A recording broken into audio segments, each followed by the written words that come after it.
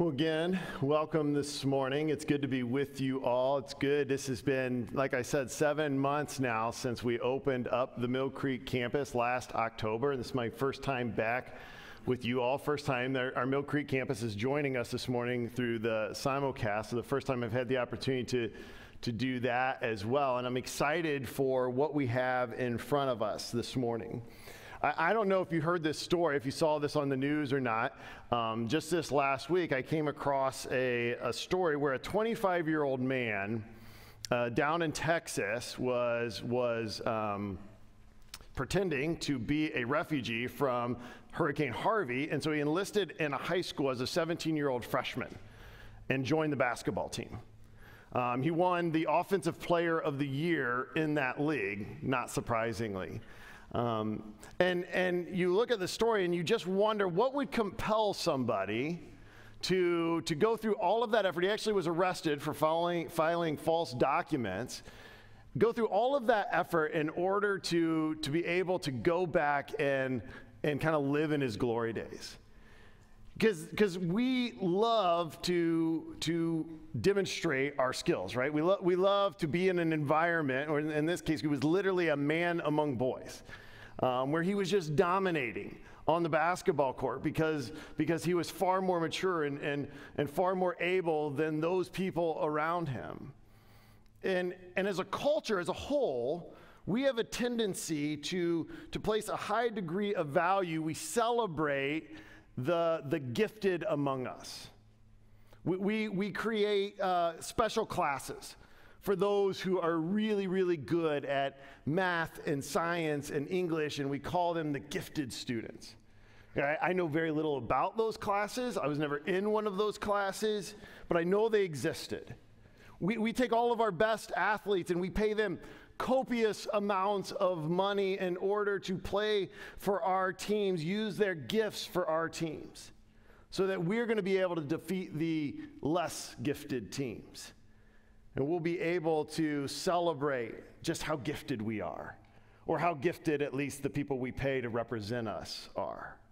We watch our favorite actors, their ability to perform and entertain us, their capacity to pretend to be someone else, and we give them awards, we acknowledge their giftedness.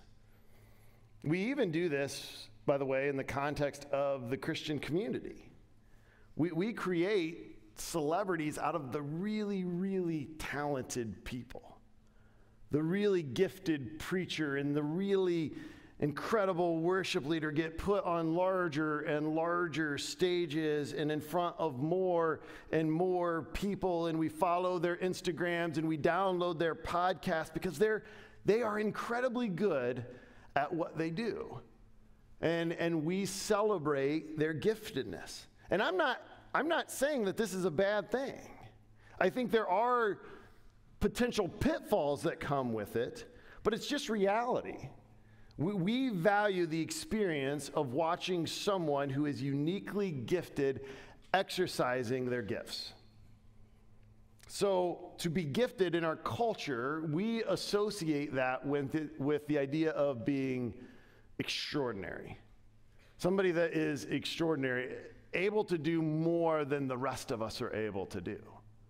But there are, I think, side effects as it relates to understanding giftedness in this way, particularly as it relates to understanding it this way in the context of the church. And I think of it as sort of like a superhero syndrome. A superhero syndrome. Because there's the really extraordinarily gifted people who are out there, and I'm not one of them. And so because I don't have the ability to make myself invisible, and I can't fly, and I don't shoot lasers out of my eyes, I'm not one of the superheroes. I'm one of the ordinary people.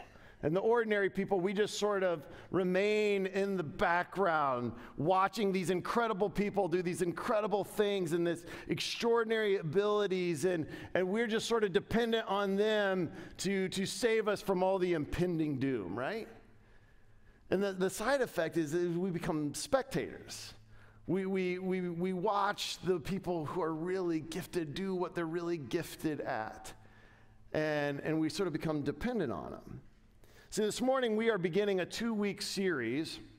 Really, it's a part of our Holy Spirit series, our 9 weeks that we've been talking about the person and the work of the Holy Spirit. But this week and next week, we are going to focus together on the spiritual gifts.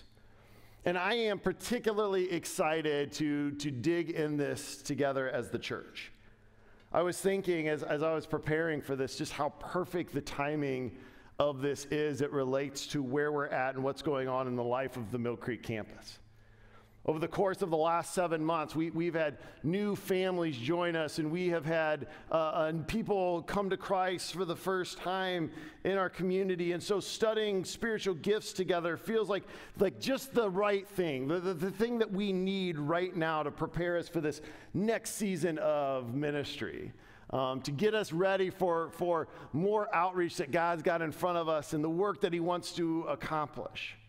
And as I was thinking about all this and getting exciting for it and having the opportunity to share from 1 Corinthians and to inspire us as to live on mission, I thought that's no less true here.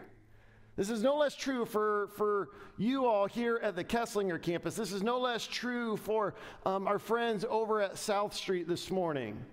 This is really no less true for any church that it continues to be on mission, continues to follow the trajectory that Christ left, that he gave us, and that he's given us the Holy Spirit to help us fulfill. So in our time together this morning, what I'd like to do is I'd like to just look at a few questions as it relates to spiritual gifts and how we understand them and how we experience them together and what are they used for? And by the way, just as a bit of a disclaimer, when Paul, who does the majority of the writing as it relates to explaining and talking about spiritual gifts in the New Testament, he's very overt in it. And he's very obvious. And so for our objective this morning, if you're looking for some really in-depth study of some previously unknown thing about the spiritual gifts, that's not what you're going to get. I really want to focus on what Paul says plainly and straightforward, and I want us to consider the implications of that. So we're going to talk about what are spiritual gifts, not specifically what are these spiritual gifts. That's actually going to come later next week. As you take the assessment, we'll get more into that. Who gives them? Who gets them? And then what is their purpose and why are they given? So let's pray together, and then we're going to look at 1 Corinthians chapter 12. Jesus, as we open up your word this morning, God, I pray that your Spirit would give us understanding. Lord, help us again to understand the implications of a Spirit who empowers and who gives gifts as your church. And we ask these things in your name. Amen. Turn with me to 1 Corinthians chapter 12. We're going to look at the first 11 verses here together as Paul writes. Actually, 12, 13, and 14. All Paul is dealing with a lot here as it relates to spiritual gifts, but I'm going to focus on these verses in chapter 12. This is what Paul writes. He says, "Now about the gifts of the Spirit, brothers and sisters, I do not want you to be uninformed. You know that when you were pagans, somehow or the other, you were influenced and led astray to mute idols. Therefore, I want you to know that no one who is speaking by the Spirit of God says Jesus be cursed. And no one can say Jesus is Lord except by the Spirit. There are different kinds of gifts, but the same Spirit distributes them. There are different kinds of service, but the same Lord. There are different kinds of working, but in all of them, in every one, it is the same God at work. Now to each one, the manifestation of the Spirit is given for the common good. To one there is given through the Spirit a message of wisdom. To another a message of knowledge by means of the same Spirit. To another faith by the same Spirit. To another gifts of healing by that one Spirit. To another miraculous powers. To another prophecy. To another distinguishing between spirits. To another speaking in different kinds of tongues. And still to another the interpretation of tongues. And all of these are the work of one and the same Spirit. And he distributes them to each one just as he determines." Now, a couple of weeks ago when we were talking about how the Spirit indwells us, we were looking at another passage, and in 1 Corinthians. And Paul was writing this letter to this church that he planted in the city of Corinth. And since the time that he was there with them and now has moved on to the city of Ephesus, he's heard back that things aren't going well, that there are some issues that he needs to address. And apparently one of those issues, that's his motivation for writing this letter. And apparently one of the issues that he wants to address is their understanding of and their application of spiritual gifts. So Paul writes this letter and he says, church, I don't want you to be uninformed. And then goes on from there to teach them about the purpose and the use of their spiritual gifts. You see, apparently there were some in their community who were equating the ability to exercise certain spiritual gifts, and particularly some of what we think of as the more spectacular spiritual gifts, with a heightened degree of spirituality. That these were the people who were really spiritually mature. And so they're looking at the extraordinary and they're saying, these are the really gifted ones. These are the ones who are the really spiritual ones. And Paul's writing into this and he's saying, look, church, I don't want you to be informed. I want to correct, I want to ground the early church in their understanding and their application of the spiritual gifts. So let's look at that first question together. What are spiritual gifts? Flip over with me. Like I said, Paul does most of the writing as it relates to spiritual gifts. This is in Ephesians chapter 4. We read this when we did our series in Ephesians, but this is verse 11 through 13. He says, so Christ himself gave the apostles, the prophets, the evangelists, the teachers, and the pastors to equip the people for the works of service, so that the body of Christ may be built up until we all reach unity in faith and in the knowledge of the Son of God and become mature, attaining to the whole measure of the fullness of Christ. So now here, both in Corinthians and in Ephesians, Paul's writing in order to help them to understand the purpose, really what spiritual gifts are all about. In fact, in Corinthians, again, he's continuing to address this issue that some people are making it more about the exercising of the gift than really ultimately what it is that the gift is there to do, what its true purpose is. So Paul describes in these verses, and I'm going to suggest a definition, I'll put it up on the screen here, as it relates to spiritual gifts. Spiritual gifts are divine enableds given by the Holy Spirit to every believer for the purpose of building up the body of Christ. Spiritual gifts are divine enablements given by the Holy Spirit to every believer for the purpose of building up the body of Christ. So let's take a few moments to break down this definition together. First, look at that question of who gives them. Again, Paul's clear here back in 1 Corinthians.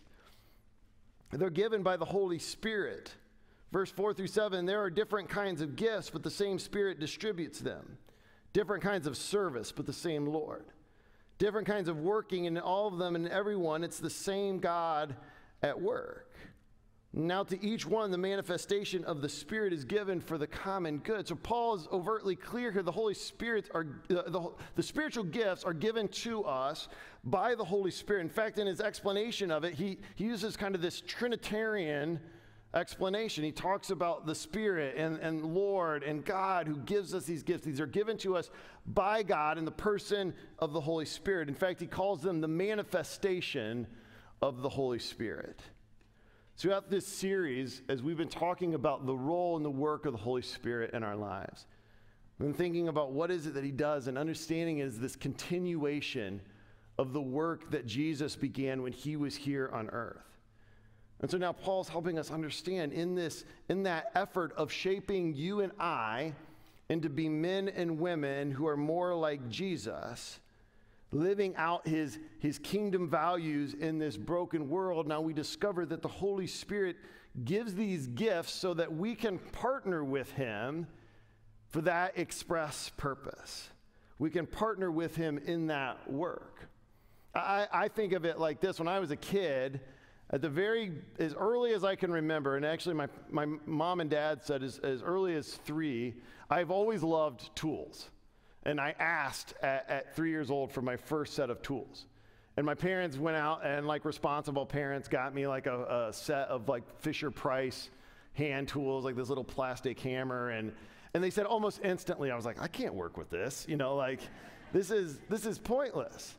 And so by the time I was 5 years old, they had gotten me my first set of just some basic hand tools, a hammer and a saw, and I was constantly working on projects. That was how I had to spend my free time. I'd be out in my backyard and I'd be cutting a board. And if you've ever tried to cut a board with just a basic hand saw, you know that it takes a fair amount of skill and strength that you learn. And as a 5-year-old, I lacked some of that. So I would spend just enormous amounts of time just out there trying to make my way through this board. My mom had to love this because I was, I just out there not annoying her for hours. And I would get maybe halfway through or whatever, and my dad would come home for lunch, and he would see me out there working on my projects, and I would tell him whatever it is I was trying to do, and he would come behind me, and he would put my hand on the saw and stand behind me, and his arm would be next to my arm, and he would saw through the board with me. And it was my hand on there doing it, but it was his power. And it was his strength that enabled me to be able to finally cut through this board. So this is what Paul is describing to us here as we think about what the Holy Spirit's doing in our lives. And this is remarkable to me, because I think this is a reflection of how much God loves us, that he would choose to include us in his ultimate purpose. Because you and I both know there's times when it's just easier to do it yourself, right? You know, sometimes as a parent, you're helping with your kids' like school project or whatever, and you sort of find yourself just taking over.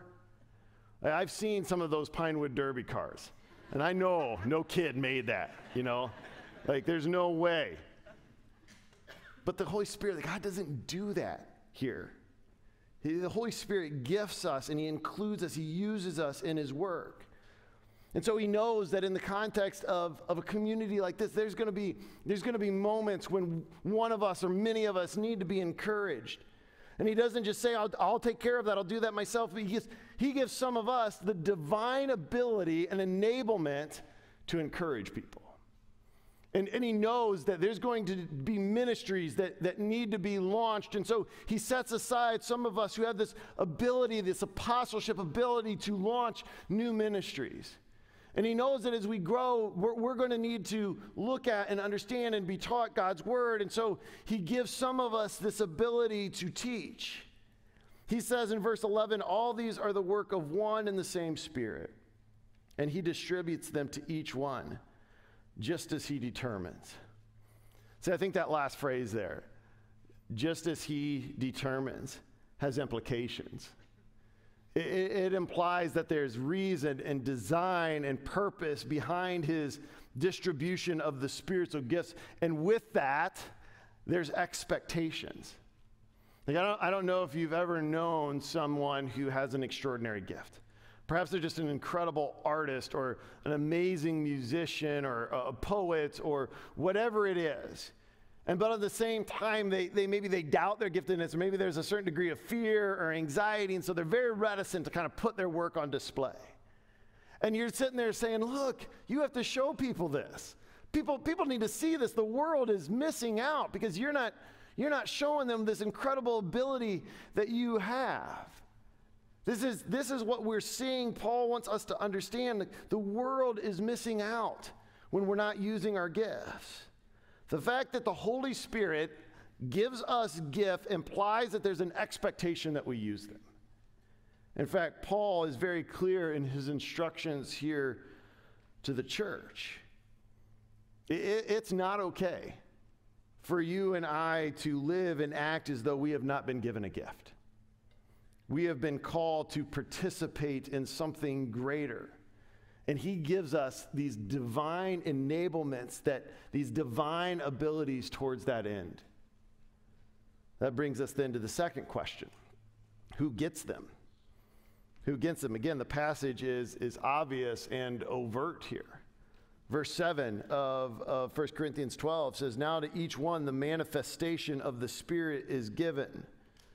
Verse 11 says, all of these are the work of the same Spirit, and he distributes them to each one just as he determines. Who gets these gifts? You do. We do. We all do. I for years, most of my time here at Chapel Street has been in the world of student ministries. So one of the things I loved over the years is taking students on our short-term trips. Our students are preparing now to leave in just a few weeks to Mexico and Ecuador and Milwaukee and Toronto. And part of what I loved about those moments is that it created sort of this environment, this greenhouse environment for spiritual growth in students. There was a certain intensity and cultivation, and part of that was that students would discover, they would see firsthand some of their spiritual gifts, how God had wired them. And so part of my job and my staff's job, we would walk around and we would see when some student was doing something and perhaps not even necessarily knowing that they were. And come alongside them in the moment and say, did you just see what you did? Like that was perfect. You're the best person on this entire team of people to be able to do that thing. Like, I don't know if you know this, but God has wired you to be able to do that thing. You could see these light bulbs going off in students where they were experiencing something perhaps for the very first time and think, wow, I didn't know that I was capable of that. I didn't know that I had been given that ability. See, there's no escaping what Paul says to us here. He's saying if you are a Christian, then you've been given the Holy Spirit. And if you've been given the Holy Spirit, he has gifted you without exception. There are, in fact, 4 primary passages where the spiritual gifts are taught. We looked at 1 Corinthians chapter 12 today. Chapter 12 through 14 is kind of Paul's whole argument and discourse on this. Ephesians 4 we looked at together. There's 1 Peter chapter 4. There's Romans chapter 12. I've looked at all of these. And there is at no point in any of these passages where Paul or Peter place qualifications around the distribution of the gifts. Never. In fact, there's no mention of any qualification. There's no mention of a longevity of faith. There's no mention of a certain degree of spiritual maturity that we have to achieve in order to have this. There's no mention of gender or race or social or economic status and all of the typical categories that you and I create in order to disqualify ourselves or to disqualify somebody else. They're never mentioned here. Anywhere. In fact, students, high school, middle school students, hear me on this. You have been gifted as a follower of Jesus to build his church. And this is not a future thing. This is for right now. We as the church, we need you to use your gifts, your divine enablements for the betterment of the church. The church is in fact in desperate need of you guys using your gifts right here, right now. Do not wait to a later time. This is for you. And by the way, there's also no retirement age to this. There isn't, it's not like, hey, my kids are out of children's ministry now. I am free, like, it's not there. There is no season in life where this does not apply. Who gets the gifts? You do. I love the way, and Paul describes this here in verses 4 through 6, when he talks about there's different kinds of gifts, but the same Spirit distributes them. Different kinds of service, but the same Lord. He's painting this picture of this incredible diversity where God has in his wisdom and his foresight divinely gifted that's coming together towards one purpose, one end. It's diversity in the midst of unity. You've been given your spiritual gift. The question that always sort of inevitably comes in the midst of this was, how do I know what my spiritual gift is? Well, towards that end, again, the spiritual assessment that you're going to get this week is a helpful tool. It's not a biblical tool. It's not like an addendum that was on the end of the Bible or anything like that, but it's just people's experience and wisdom over years being put into kind of a survey form that helps us understand how we might be wired. And I can't encourage you enough to take the time. I took it this week. It's probably maybe 5 to 10 minutes of your time. And you may be surprised, but do that. But in my own experience, I would say that my understanding of my giftedness has been most profoundly understood when in experiences of serving. When I've had the opportunity to be put in a place, oftentimes, especially when I'm understanding it for the first time, someplace I'm uncomfortable. And God begins to expose and highlight things that are a part of how he wired me that I didn't previously understand. And this is not, by the way, limited to use in the church. God has uniquely gifted you for your neighborhood, for your workplace, for your family, for the sidelines of your kids' soccer team, for whatever it is, your school hallways. He's uniquely gifted you for use outside of these walls as well.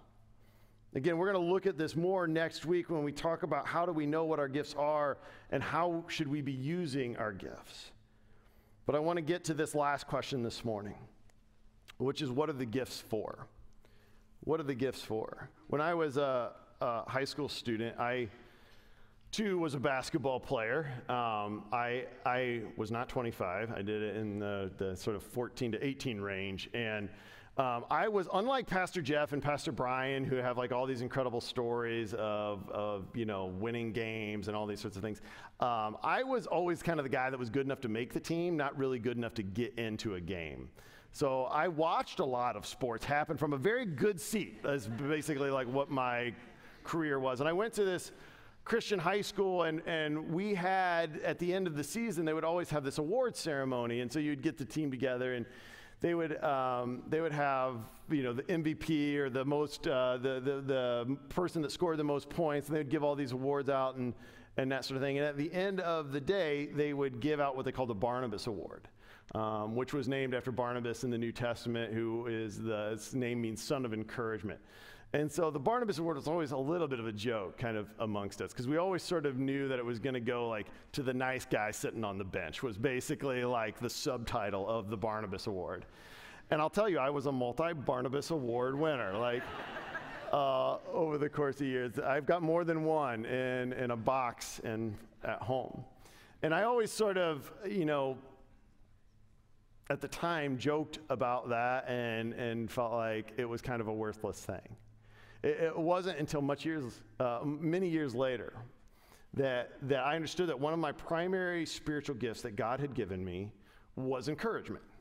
Matter of fact, some of the times when I've taken assessments and things, it's come up as the number one gift that God has given me. And that it was way more than being a good sport on the bench in a basketball game. It had much greater purpose and much more application, specifically within this community, within the body of Christ. Look again at 1 Corinthians chapter 12, verse 7. He says the gifts are given, what he describes as for the common good. Ephesians chapter 4, verse 12, he says that to equip the saints for the work of ministry, for building up the body of Christ. See, Paul makes it clear here that the purpose of the gifts are for our benefit. They are to be used to build up the body of Christ, the church. So you and your spiritual gifts is specifically designed to help me be more like Jesus. Your spiritual gift is specifically designed to help the people sitting around you right now be more like Jesus.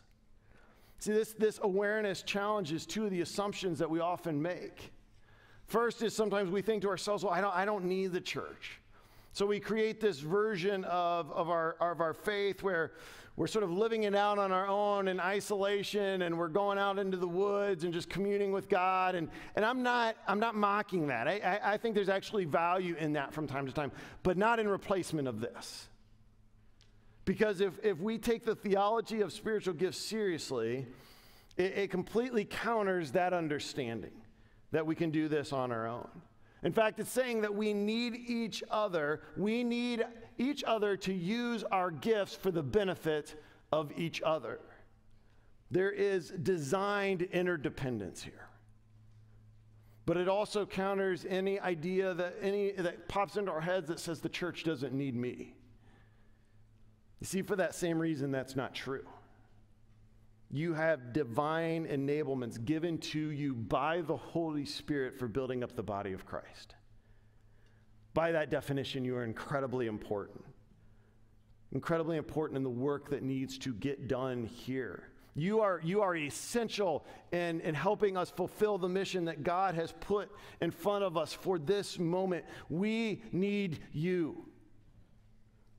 And beyond that, I think perhaps greater than that, and that is so important, but I think the gifts are ultimately given to bring glory to Christ. I think the gifts are the ultimate result of the use of these in our lives. The Spirit's work in our lives is that Jesus is glorified. This is our purpose as a church. This is the work that he's put in front of us. This is what we have been given. When set into action, he gets the credit. And what a privilege that is. What an incredible privilege that is to be a part of. My prayer is that that would be true here. My prayer is as this church continues on this mission that's in front of us, as we continue to love God and to love our neighbors, that the gifts of the Spirit would be evident here for the purpose of building up the body of Christ, and that Jesus would be glorified in it. Let's pray together. Father, we thank you for this day, and we thank you that you have surrounded me this morning with people that you have given divine ability to help me become more like you. So God, I pray that you would empower them to use their gifts, and that you would empower me to receive them. And may the same be true in reverse. Lord, continue your work here. From those of us who are just beginning in our faith to those who have grown up and have years and years of experience, Lord, empower us with your gifts to build up your church. And we ask all these things in the name of Jesus. Amen. Whatever the Holy Spirit burden on my heart. I think there's some of you in the room who you have a sense of what your gifts are, and you maybe even have a sense of where God's calling you to use it, and you don't want to, because it's going to mean something uncomfortable or scary. Maybe fear is limiting you. If that's you this morning, I want you to know we have a prayer team in the classroom and back that's available. Of course, I would always am available to pray with you. But if you're wrestling with us, like, Lord, I know you've enabled me to do this sort of thing, and I sense that you want me to do it here. I just don't want to.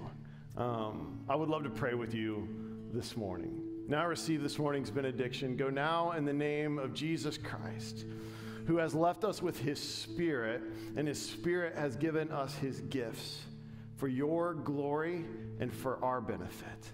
May that be true here, and it's in your name we pray. Amen.